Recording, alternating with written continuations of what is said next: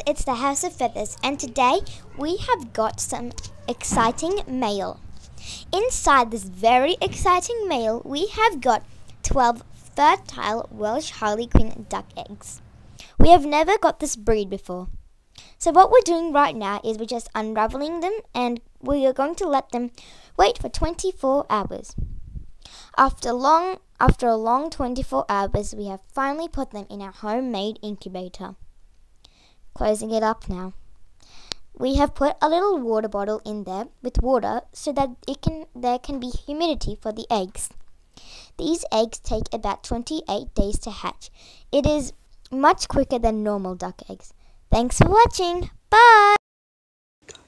Thanks for watching, class.